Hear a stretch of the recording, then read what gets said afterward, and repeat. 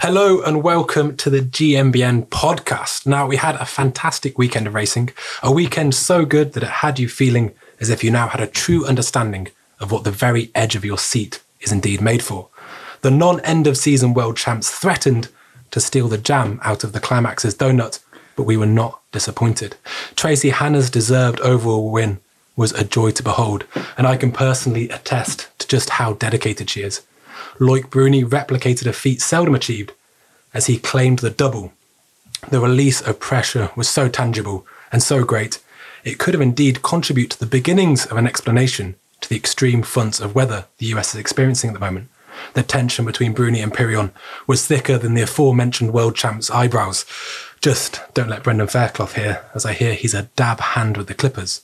In the cross-country, Kate Courtney made good on her early season form and managed to bring it home, much to the delight of the American fans. With all due respect, I regret to inform to those listening, our friends across the pond, that if I hear another USA chant, I will probably take a long walk off a short pier. I can only imagine what it must be like to carry that weight of expectation. Personally, I struggle to stick to dinner plans.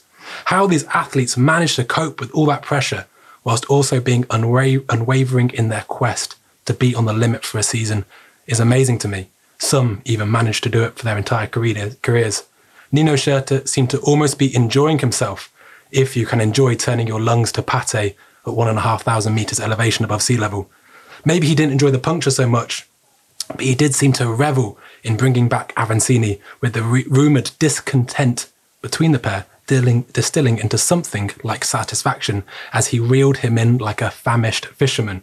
Second on the day to his powerhouse teammate Lars Forster, but Nino had already taken care of the overall. I have Oli Beckingsale here with me, and I'm fascinated to hear about his insight on cross-country, team politics, and all-round budgie smuggling. I hear the US customs is an absolute nightmare. But first, the downhill. Amazing. It was absolutely fantastic. I mean, I don't know who I feel happier for Tracy or for Loic, but they both seem to really be desperate for it and really, really want it. I mean, it's great. I think cross-country and downhill, that sometimes they've mixed it around some years. Sometimes you've had the final cross-country after the Worlds. Sometimes you had it before. And I think there's risk. If you have it after the Worlds, there can be a real risk of it being a bit of a flat weekend. If the overall's already decided, everyone's done, the Worlds is the biggest race, everyone's peaked mentally, and then the following week, everyone just goes through the motions. But having most of the overalls in the big races still up for grabs, and in the US World Cup, which I think is a good addition to the sea, I think it made it a fantastic race, downhill and cross-country. And do you think it was, I mean, Loic Bruni is, almost so calculated in his approach to world champs. I don't know if it's a French downhillers thing, but Nico Bouliot used to be the same. But we almost saw him slightly rattled, maybe. I don't think we saw the same Loic that we saw last weekend in terms of he didn't seem to just be like, right, this is it, I've got to do it. But even at the bottom, he looked quite sort of frenzied as if he hadn't got the one he wanted. Yeah, I mean, I think for those guys, I'm not a downhill racer, I'm a cross-country guy, but I think cross-country's easier when you're racing for an overall title. Yes, possibly, yeah. Because you're going head-to-head, and you can see where your competitor's at. Is it good? Is it bad? You can calculate the points as you go. Yeah. So right, I've got them doing by 2 places. You can actually structure your whole race around that. Yeah. Downhill guys, no chance. They're not getting feeds, they're just doing their race. Yeah. Okay, I've got to finish, top 3, for example, and then... But actually, do I back off a bit? They've got a lot more going on about how to push, how to hold back. So I think their race for overall is so much pressure, so much complicated. Cross-country guys have an easy time compared to them. And also, I suppose, in the cross-country, Nino Schurter's example, you can puncture and still get You've got time. You've got time. It can all work its way out. Those guys, I mean, they're so close. It's one mistake and they are done. They're at top 10. And it literally are going down. And there's some of the sections look pretty gnarly to me as a fan, armchair fan at home. Yeah, they scared me. And they one mistake, one clip out, and they're done. Yeah, and I think credit to Snowshoe being a new venue on the World Cup. I think there's almost kind of approach with a bit of.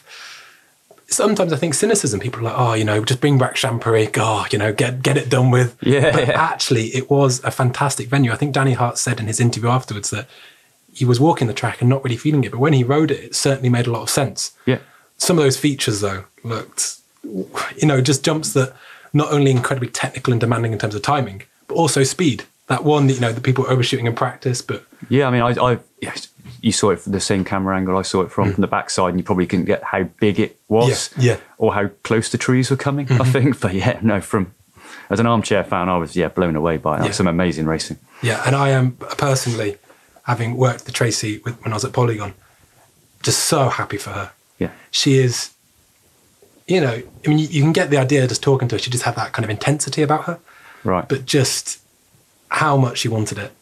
She does, loads of sacrifice, and everything is so input output. I've got to put the inputs in correctly.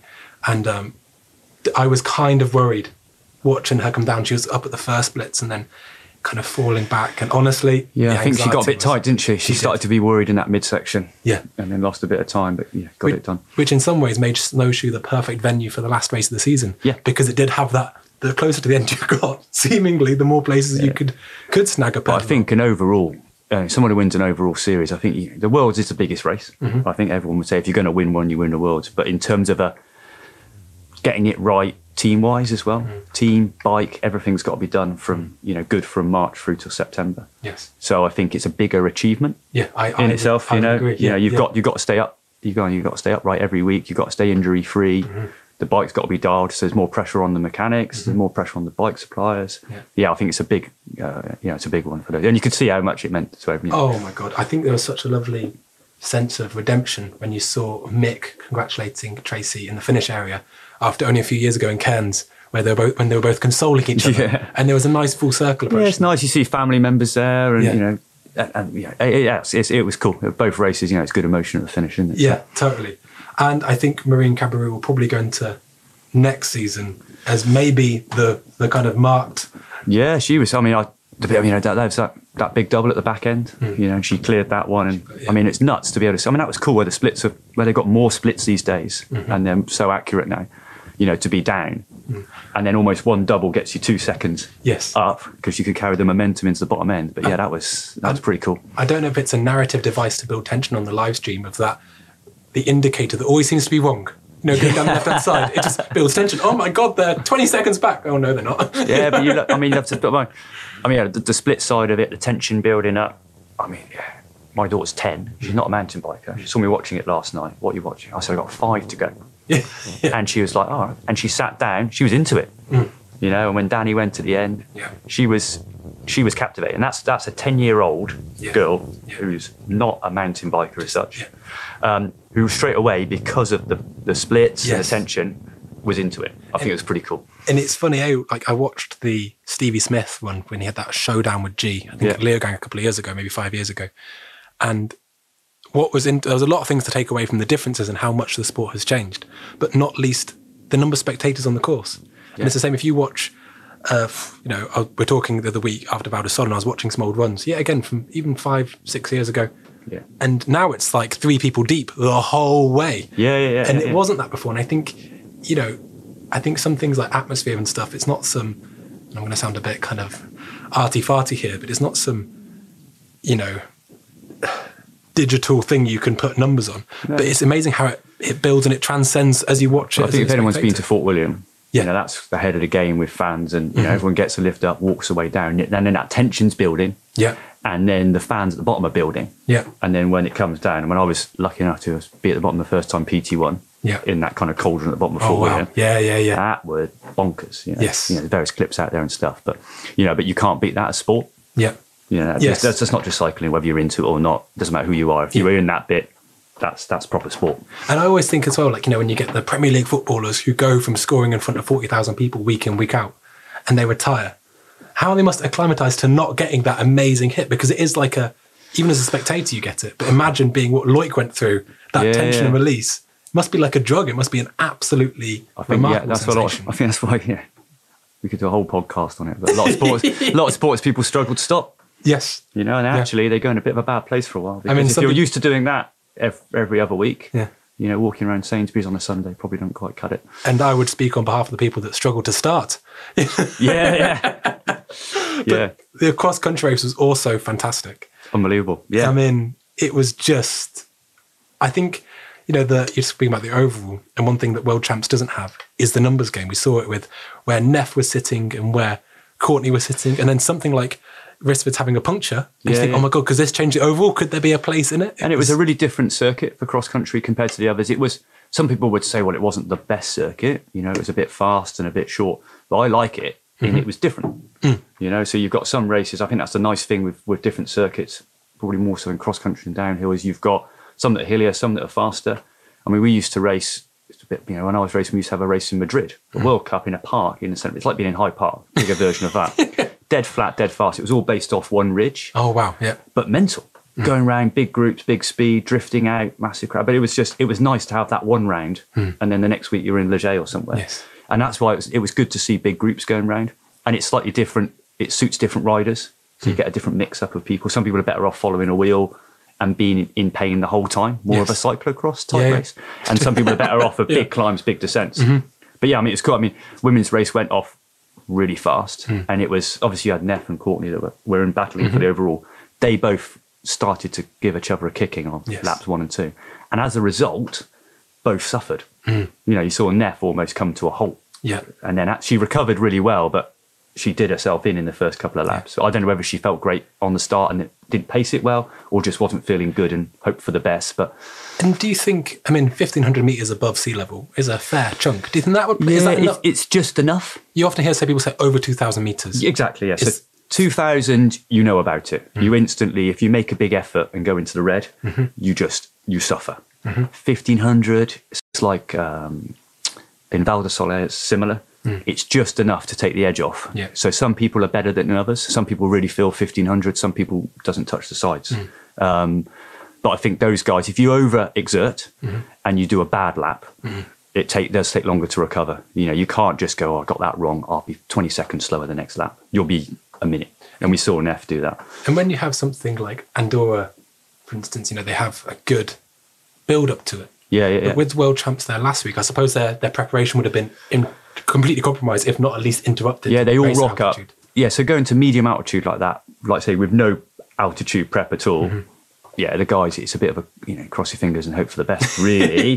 But you've got to ride just that bit smarter. Yes. And not make, you know, Herculean efforts, because you're not going to recover from that. And then we saw, so Neff obviously struggled. She went out. That put Courtney in the driving seat for the overall. Yeah.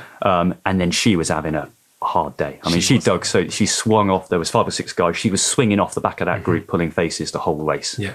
I mean, she's tough. Because here's the thing. You know, I think in road cycling, there was a guy called, you know, Tommy Vogler, famous for the rubber face. Yeah. I think probably if I had that many spectators willing me on so much, I think I would be rubber facing to my heart's content. As a racer, do you think you'd do it? Yeah, I think she was. It was advantage for her that Courtney had that group, and she wasn't going. So Neff got it wrong. Yes. Went too fast and then went slow and had to recover. Courtney rode a better race, but was just struggling. But she just had that group. It was like she was on a bungee cord the whole race. Yeah. And mentally, she had something to hang on to. Yes, that makes sense. I think if it was a hillier course, like an Andorra, she would have had an even tougher day, because then you haven't got that motivation to cling on to. And then at the front, obviously, they're having a right tear up. Yeah. And wasn't it strange, you know, similar in road cycling, it's weird when you see Peter Sagan in his works jersey. Yeah. And it was weird to see Kate Courtney not in the Star-Spangled stripes, and also not in a World Champs jersey. Just seeing it took me a while to work out who was who. Yeah, it looked quite peculiar. Because with your teams and with nationalities, how much does that play? I just saw Woodruff looking behind her shoulder a lot. Do you think that she would have compromised her race for it can be a real mix-up. So you get obviously a team's supposed to look after each other, and there's a team overall that they're all fighting for. But actually, if it's contract season and you haven't got on with somebody, you might actually hope to give your teammate a bit of a kicking, possibly. Yes, I imagine you would. Yeah. You could be really good mates with a compatriot, but actually, if you spend every national series and every national championships racing with them, there could be a bit of a grudge match, because you could have been going head to head for the last. So you might get on with a compatriot, or you could not. Yes, but when it's a faster race like that, though, there's definitely alliances within teams or teammates or just mates, just like you would in a road race. Yes, that's what I mean. Yeah, and at that sort of speed, the drafting effect. Does the drafting effect make any difference? Yes, at that speed for sure. At that speed, because when you're coming through the finish straight, I imagine it would. Yeah. But when you see, because I was just watching it, and you know, in the men's race where Nino Schurter essentially had a mechanical, went back into it, and he fell into the group, fell into the lap of Avancini's teammate. Yeah. But wouldn't somebody sitting right in your wheel, would that be a distraction to you as a racer, or would it be an encouragement? Yeah, so you saw it a couple of times. It only happened one or two bits. So obviously he went out the front, shooter punched then in the group, and you saw Alvacini's teammate Marat go into the front before a single track, and he rode fast enough to not be a complete idiot, but he didn't try as hard as he could. And that would have given Alvacini another 3 seconds. Yes. And there was a bit of that going on. Shooter then realised he just had to do it himself, and just gassed it. Absolutely. And it was an amazing attempt. You could almost, and obviously all these guys are motivated. I'm not reducing anyone, saying anyone's unmotivated, but Nino Schurter seemed to have, I wonder if the puncture kind of fired him up even more so. I think it does. Yeah, I think you have that. They're all, it still amazes me. Those guys are so, pretty ice cool. They come in to get a flat tire. You're supposed to leave it to your mechanics. And then, but to sit there looking like there's nothing going wrong, have a little drink while, chaos is happening and get going again. Yeah, I think the worst thing is you can actually come out and be going too hard. We said about altitude where you want to not go into the red. You get back on your bike and all you want to do is tear the cranks off. And actually you have to just get back in your rhythm, not overexert. And he did a really good job. He got back into the group and you saw him sit in for a lap just to get himself back in the right place. And then he went for it. And then he got some help off Tampier, the French guy. He was riding really strong and that helped a little bit. But the other teammates, you definitely saw they were getting in the way a little bit. Yeah. And do you think, like, when, I also think, talking about this slipstreaming. Yeah. When people are going up a climb, it must make no difference. Is it just, do you get on the descent? So in terms of that, aerodynamics, below kind of 10 mile an hour, it's negligible, especially on a mountain bike. But on that course, there was quite a lot of parts before, and it ramps up. Yes. So you've got those long forest road stretches, and those guys would have been doing close to 22, 23 mile an hour. Yeah, wow. So at that point, you're in a bunch, and that's why you kept seeing it bunching up again, whereas guys not wanting to commit. There was a really good one. We used to race the old Fort William course, and it was like a triangle. So it was generally one big climb up, one big descent back, and then you had a big forest road to get back to the arena. And on the forest road, it was always like that. You could get back on. As long as you were close enough at the top of the descent, you'd get down, and then nobody wanted to be the one pushing on the forest road. And then you get back into a group. So the first couple of laps at Fort William, I remember one year I was riding okay. We had 20 guys after lap one. Wow. And it was the forest road where it all kept regrouping. Yeah. There's a scrap then for the first bit of single track, and you basically repeat that. And everyone's scrapping to get into the right place. The front guys, shooter want to be at front. And we did kind of see that on the first lap, a bit more tactical, because I read a statistic that the women's short track laps, opening laps, were faster than the men's. That much, the tactic and being in the right position. As I personally, I think short track's been quite successful. I think it's been a really good addition. Do you think you'd have enjoyed racing it? Yeah, I think with mountain bike, they've been struggling for a while. Obviously, downhill's got a qualifier, which I think is a really cool thing. It makes the weekend longer, gives sponsors more coverage, better for the fans that are coming for the weekend. And cross country's been trying to find us a qualifier for a long time.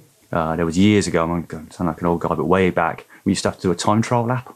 Oh no! A whole lap. Oh no! One at a time. Absolutely savage. It's to grid you for the Sunday. So you do that on a Friday to grid for a Sunday. That didn't quite work because it was too out of control. So if you had a mechanical, you were way behind. So they've come up with this thing, and I think they've got it right now. It's had a couple of seasons running now, and it's that top 30 race it, and actually you're saved. The issue with a lot of teams have got to mountain bike mechanicals are commonplace. You don't want that guy who's leading the overall to have to line up 120th and ruin his race. So this top 30 thing works, like this kind of shootout. And having this short race Friday night, you get some really good feedback that people are coming back and it's kind of I suppose, and not to disparage four-cross at all, but it kind of finally fills the boots. Yeah, it does, in a way that perhaps was kind of lacking. So I think the problem with four-cross was it was like, when it was almost, some grey relaxed and not that high consequence. But to say to a downhill rider, I want you to do a race on the Friday that's incredibly dangerous. You could fall off and not be your fault, and you could write off a season. Is they're ludicrous. Not going to get involved. They're not going to be interested. So this one, it's a cool little format. The racing's good. It doesn't need to be overcomplicated as a circuit. So as an organiser, they haven't got to create a 4-cross circuit. Yes, of course. Yeah. They can just literally bodge it together a bit. And yeah, it works really well. Close racing, Friday night. It's not a hard enough effort that all the riders, you know, you can absorb that into your training plan for the weekend. So that's not a problem. But yeah, no, I think it's working really well. A couple of big jumps that they can include in. And yeah, I think it's a success. It'd be interesting to see. I don't know, you know, whether it'll end up being another Olympic discipline for cross-country guys. You know, because, you know, they've got an issue with Olympics of getting, they can't have any more people because the Olympics is full, but you can get the same people doing more events. Oh, yes, yeah. So swimming, you know. Yeah, add another one. Add another one. As long as it's the same group of guys and no more people and no more beds. So it'd be interesting. I don't know what the plans are. Maybe that's another question. And speaking of the Olympics, you know, you heard early on in the season, Mathieu van der Poel prioritising Tokyo. I mean, surely a few weekends racing, some bacon sandwiches and a can of lager isn't going to hurt this far out. Yeah, so his big thing was, I mean, he's exceeded his expectations on the road this year. So he won a Amstel Gold for the guys who don't know road. That's about as big as it gets. But he also was his own lead-out man for that sprint. Yeah. Which, I mean, it was incredible. The watts I think he was on was just horrific. So he's won cyclocross worlds.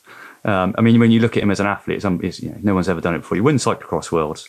He then wins a road World Cup at the biggest level, and then he wins a mountain bike World Cup too. So I mean, it's just bonkers. His plan was always to do Tokyo, and I think that's his best chance of an Olympic gold. And then I thought he'd then go on the road, but because he's done so well on the road this year, he wanted to get.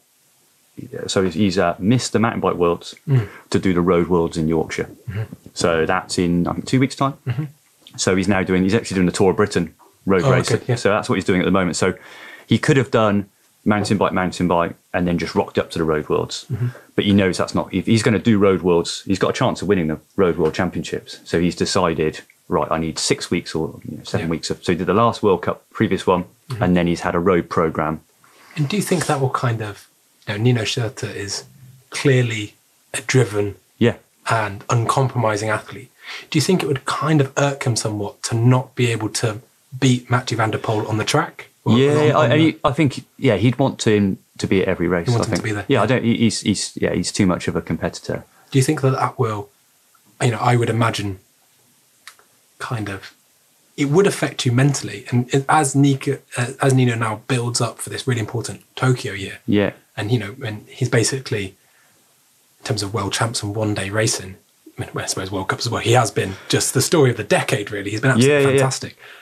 Do you think that he'd be going into winter thinking, I wonder what Mathieu van der Poel would have done? Yeah, so the advantage he's got, though, is that he's only thinking of one thing. Van der Poel, at the moment, has managed to combine cross, road, and mountain bike. But that's a risk. He's doing something that can't be done.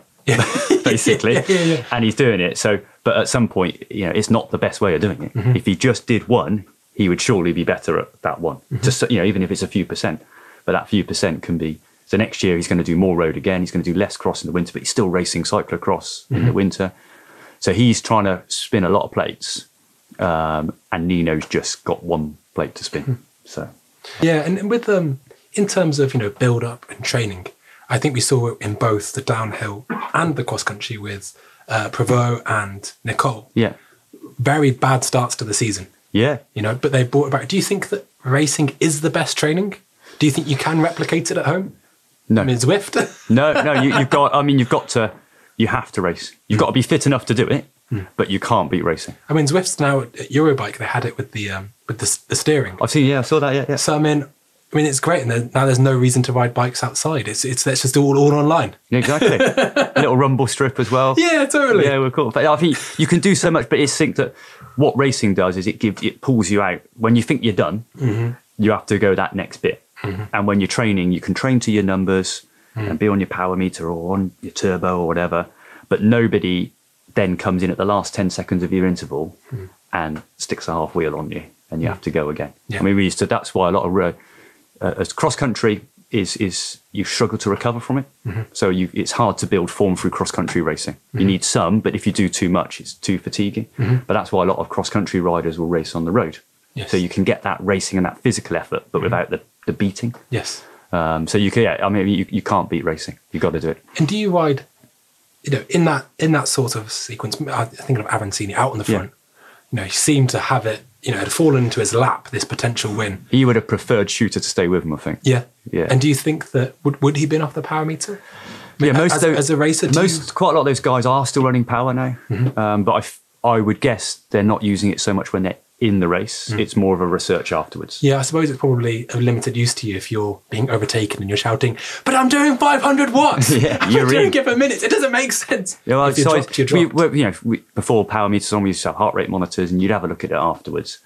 But when you're doing it, you're doing it. In that race, you're either, and you're doing it. You've done it so many years and so many times. You've got a sense of pacing. Yes, and whether the pace you're on is achievable for your hour and a half or not. And sometimes you mess it up, but normally you're all right. I reckon sometimes long climb you could, so say it was an Andorra sort of race with the big long climbs, I think then you could have a look at it.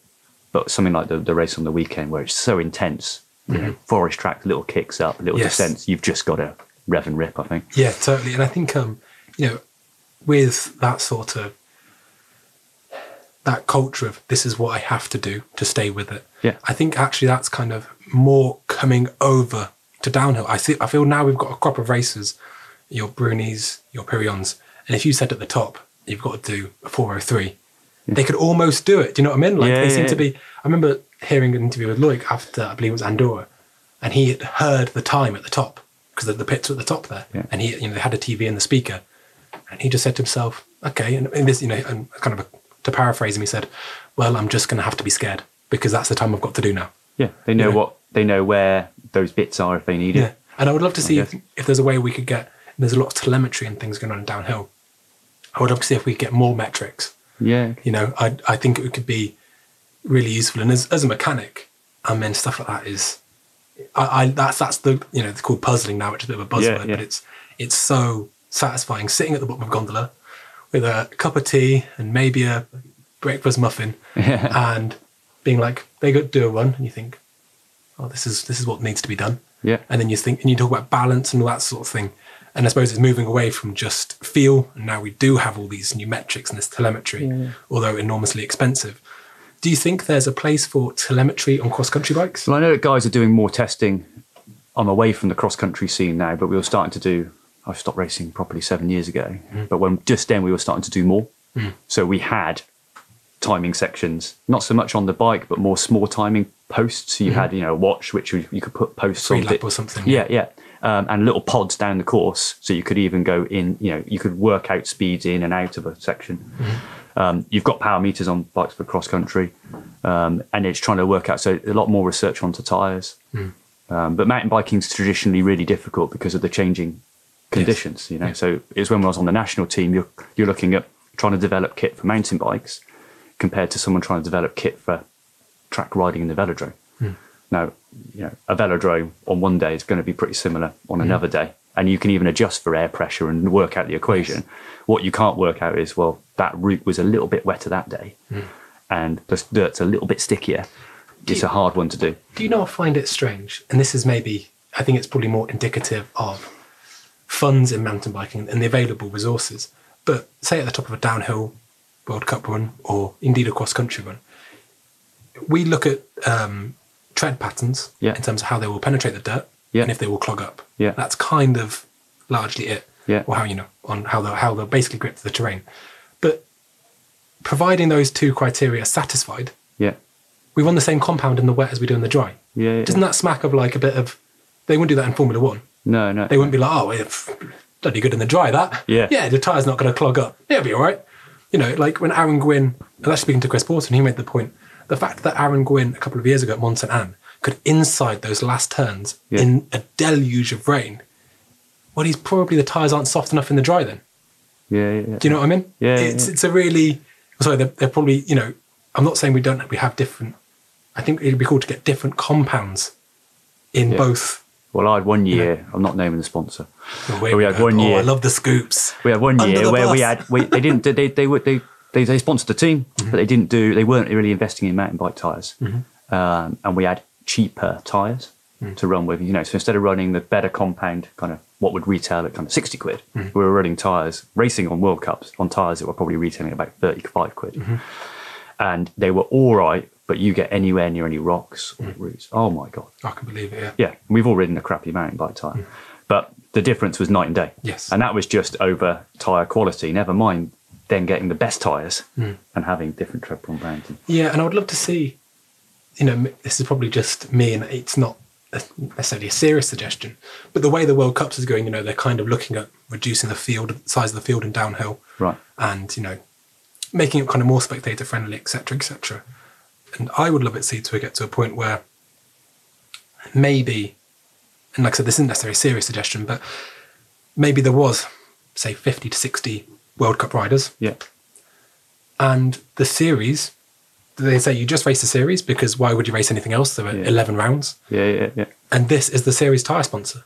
Because I think you can have a fantastic bike and you can have fantastic geometry and the best suspension technician. But if your tyres don't grip, and there are some companies, you know, like you said, there were some companies that sadly don't make very good tyres. In certain conditions, I wasn't competitive. Yeah. You know, it's mad. I can believe it. Yeah. You know, and you know, you see so many, if you look at the tread pattern, suppose the thing that what it says on the side, you know, teams are constantly having to black out. And, you know, it's a very difficult relationship with the tyre sponsor then. I think it'd be so nice to see, you know, this is the series tyre sponsor. Everyone gets a fair share of the money, depending on, you know, like where your standings are roughly.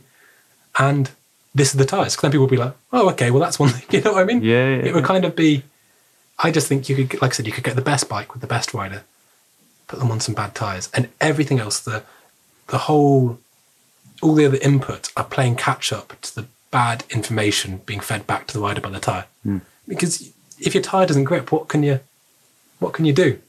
Interesting. And I heard, and I would love to try, though I never did, it was something on my to-do list, with RC tyres and softening compounds, because for those little things, they put stuff on to degrade the rubber slightly. Right.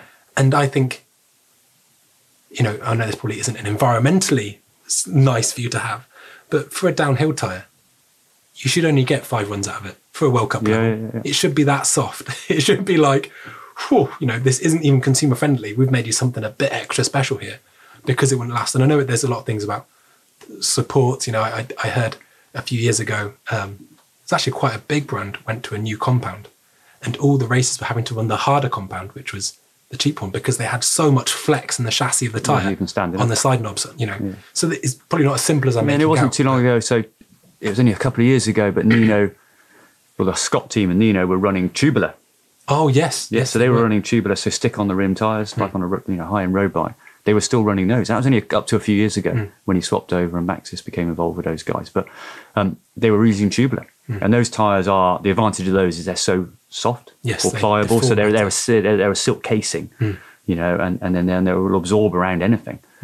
But that was specific rims, specific tyres, you know. Changing a tyre is, you know, not an option. They turn up with a van full of wheels. Yes. And that's, you know, really full on. Yeah, we used to glue the tyres onto the rim. Yeah. Which meant that the rim was sadly toast. Yeah, I've heard of that one. Remember, yeah. Which is, well, you can get it off eventually. I've heard of Danny Hart coming down and Dave Garland taking a rim, you know, rebuilding rims every lap at Fort William because the tyres are glued on and he's just denting rims and it's just a pile of empty rims at the end of the weekend. Yes, totally. And do you think, you know, with this whole, I mean, a fad wouldn't be the fashion of tyre inserts. Yeah. Would you be interested in taking a slight weight penalty? Yeah, I heard some people running them at, I think I read something that there was a bike analysis from Kate Courtney's bike and she was running one in the back. Oh, really? In Mont Saint Anne at the Worlds. Don't know if Nino was running one, I don't know, but someone might know about that one. But running an insert in the back just to take the edge off it, because they were trying to run, those guys in particular, running wider tyres this year than average. And low pressures are there. Really low pressures, you know, 16, 17 PSI. Well, that's basically just coughing through the valve, I think. Yeah. Just put the insert back in. Yeah, and 2.3, 2.4 tyres, which, you know, is really wide for XC. I mean, XC is generally running off 2 inch, then 2.2 got a bit more popular, and they've gone another notch. Yeah. And they've both won the World Cup, so, yeah. But there is a lot more data with this now, and coming from the roadside and the footprint of the tyre and whether you want it to be long and parallel to the direction of travel or, you know, wider and sort of stouter. And, you know, which is actually faster rolling. But it comes back to what you said. I wonder, you know, there must be so many variables. I wonder if, you know, you say to Mr. however many world champs he's won now, Nino Schurter. Yeah. Oh, we've got the data, and this tyre's quicker. Oh, if he's like, no, I know it. He invests in equipment. He's on it, that boy. Yeah, so he'll know, he doesn't run a drop of post at the moment, that he's worked that out. He hasn't just made a call on that one. He'll know the facts behind that, I would have thought. And that Scott SRAM team. Yes. I mean, is dominance a fair word?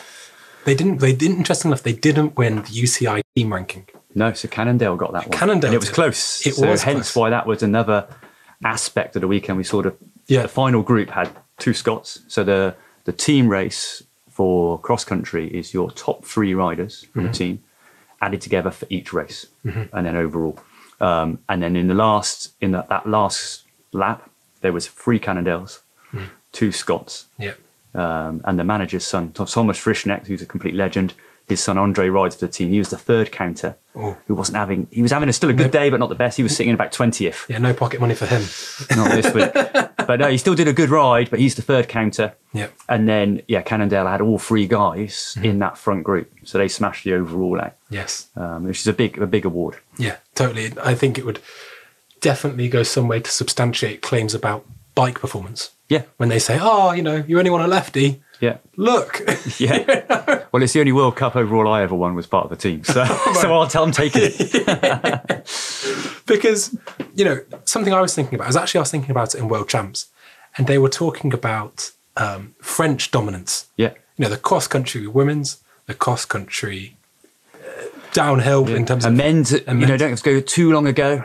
You had Julien Absalon, who's still got the one up on Shooter on the number of World Cups run. But just in terms of that nation thing and looking at the field of players it is currently, and I would say yes, there is a French dominance. However, the other common denominator with those athletes is they're Red Bull athletes. Yes. If we talked about Red Bull as a nation, which I'm doing very tentatively, but do you know what I mean? So Lars Forster. Yes. He's a Red Bull athlete. So he won, he's a Scot rider, but won the cross-country World Cups. They won both cross-countries, the women's overall, men's overall. Yeah. Because do you think that's a case of them being big enough to buy the best talent? I remember when a couple of years ago, there's a real emphasis on getting young guys, signing people when they were, stood in juniors and developing them. But now maybe Martin Mace would be an example, although he is still very young. Yeah. He's obviously had a huge amount of acclaim before that. Richie Rude. Just, put head. So I knew bits and bobs, and I think when they were saying they used to put quite a lot into the background of it. So if you're a Red Bull athlete, you had access to psychologists, strength training, etc. That was available as well, wasn't it, to try and help you? You didn't just get the cash and the helmet. You got some extra support. Yes. I don't know what the current deal is with those guys, but they do seem to be now just going, right, he's winning. Yeah. I know they have houses around the place, like in various resort towns and stuff, and you get free. You might have to live with some ragtag BMXer who, just wants to do ollies and kickflips, whatever. But you do get free accommodation. So you can go to, say, Queenstown or whatever. Yeah, so you're accessing the support network with those guys, Because the other thing, I suppose, and this is, a bit of a kind of gossipy sort of... Okay. But I have heard of people being said by, say, Red Bull to Monster or vice versa. If you don't have to sign with us, but if you refuse that other energy drinks contract, we'll pay you the same amount. Apparently it's quite big in motocross. Okay. Then just like, we don't want another Red Bull athlete on the, say, Monster saying, we don't want another Red Bull athlete on the podium. Yeah. But for whatever reason, he's not going to sign for us because this X, Y, Z. We'll pay you off not to sign. They are in that heated rivalry with one another. But interestingly, Monster hasn't come across to the cross-country side, or has it? I can't think of any. No, I don't think so. No, I don't know an athlete that's on. They're a bit kind of cooler, then less. Yeah, Red Bull's just, No, I don't think it's quite their market. They don't advertise it in the same way. So that's probably where they're putting their cash. I mean, they're putting, clearly the Red Bull cross-country athletes is a big deal. So I mean, I'm just surprised at how much money these companies have. I mean, I wouldn't have thought, drain cleaner would be that lucrative, but it is. It is. They're making Coca-Cola as well, another big one. Yeah, but they're really smart in the fact that it's a very smart company, very well marketed. But it's the fact they do the helmet. I mean, that's bloody brilliant. What bit do you when someone crosses a finish line? So all race, Lars Foster's leaning over, and you can't see his jersey. Yes. So you can't see Scott. You couldn't see Maxis. But you can see his helmet. All race. And when he's on the podium at the end, and it's just like, I think a lot of sport sponsors, they're actually getting a deal. Yes. So I don't know what the comparison is or how much he gets compared to his other contract, but you always see the Red Bull bit and you don't necessarily see the team bit. Well, and that's something that is a bit of a pet hate of mine. On the downhill jerseys, they have the name across the shoulders. Yeah. And when somebody's standing up straight, it looks fantastic, like, you know, like a football shirt or something. But when somebody's riding a bike, looking from them behind, you can never see their name. Yeah. It is so annoying. Put it at the bottom, you know. But they're smart guys. Yeah, totally. And I think what's, you know, we're talking about that. If we treat Red Bull sort of as a nation, as a nation, which, you know, it's probably quite dangerous territory. You were obviously part of the British cycling setup. Yeah. How much was that sort of could you ring up the head of British cycling and say, listen, my factory team is great, however, I need X, Y, Z, they can't provide it. Would there that sort of support? Yeah, so when we did it, if you're in a so with the way that British cycling set, you're either you're in the team and then you get support, but if you've got a professional sponsor, then that's different. They then become the support network for it. And did you personally have any kind of dealings with Daddy Dave Brailsford? Yeah, all the time. Yeah, what was he like to deal with? You know, Yeah, he's a good lad. He's a good lad. Yeah, no, he's very straight, and I was an annoying athlete for him or for national team because I'm not a winner. Yeah. I was never a winner. I was a top 10 guy, which is annoying for federations, especially British cycling, because it's about medals. That's what it's all. It's a medal winning factory. So for someone like me, it's annoying because I was too good enough to ignore, but actually wasn't going to give them very much back. Well, that's probably very modest of you, but I get what you're saying. So I won a Commonwealth silver, so I gave them something. But when you look at the investment they put in over X amount of years, you know, if you add that up in cash and said, I'll give you a Commonwealth Games silver for that money. But he seemed to have taken on the kind of, you know, but I feel Dave Brailsford has become the Oprah Winfrey of road cycling. Just like, you get a Tour de France, you get a Vuelta a España, you get a, you know, he just gives them away. What he's achieved is very impressive. Yeah, he's a great guy, he's a good businessman. He's great with managing people. And the nice thing about, I always got on with him because he was straight of the line. Yeah. You know, I've sat down, we'd have annual meetings, we'd see him at races as well. He's always, you know, he's hands on. Yeah. And it's, you know, this is what I think. What do you think? Yes. You know, and I came and went from the national team a few times because I wasn't going to necessarily give them what they wanted. Then another Olympics would come around and go, oh, bloody hell, we got to take holiday. Wheel him out, boys. Wheel him out. Oh, God, we've not got anyone better yet. But you know, and then afterwards they'd say, right, you know, in 4 years' time, you're going to give me a medal yet? And I'll be like, nope. It sounds like the premise of some kind of, you know, Hollywood movie. One last heist. I was always one last, and eventually just said, "Look, lady, you're done. You know, you are done." Well, I feel we'd wrapped things up quite nicely there with those last couple of words. Abusing my cycling career. Well, thank you very much for coming on the podcast. Cool. Cheers. I hope it's been some informative and good listening for those at home, and only apologies if it's not. If it hasn't been, well done for getting this far, for sticking with it and grimacing through. It's good endurance. Don't forget to like and subscribe and hit the notification bell if you're watching on YouTube. And also, you can get this all over the place. And thank you for listening on one of the other platforms if you do so. See you next week. Thank you very much. Cheers. Thank you.